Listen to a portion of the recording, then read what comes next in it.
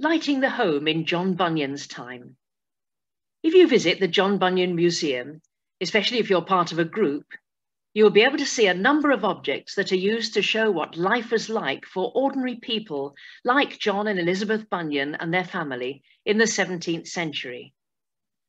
One of the things that people always needed was a way of lighting their homes at night time, especially during the long winter months. People's lives changed with the seasons much more then than they do now. In the summer, there were long hours of daylight, but as the nights lengthened, life became more difficult, and any source of light was very precious. In the 21st century, we live in a world full of light, available at the flick of a switch or even remotely or by voice command. This would have been unimaginable for most of human history.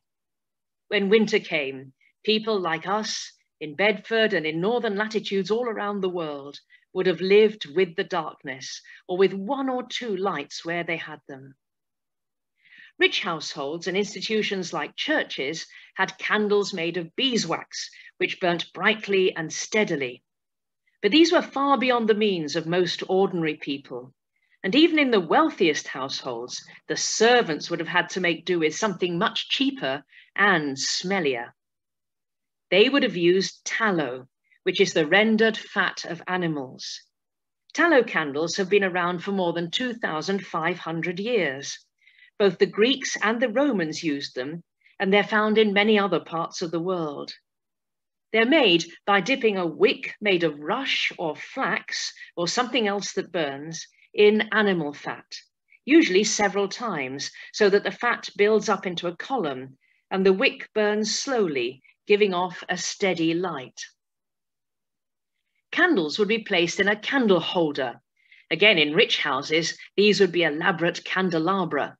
But for more day-to-day use, or in ordinary households, you would use a candlestick that you could put on a table or carry round with you to light your way. Slightly better off people would use pewter, and poorer families would have to make do with pottery or earthenware. But this doesn't look like any kind of candle holder at all. This is a rush light holder, the cheapest form of lighting, and is a genuine 17th century artifact held in the museum. Rush lights would be made by the children of the family as part of their day-to-day household tasks. They would gather rushes by the rivers or water sources and strip off most of the hard outer skin to leave only the pith in the middle. This would be dipped in tallow, and the rush light would be held in the pincers at the top of the holder.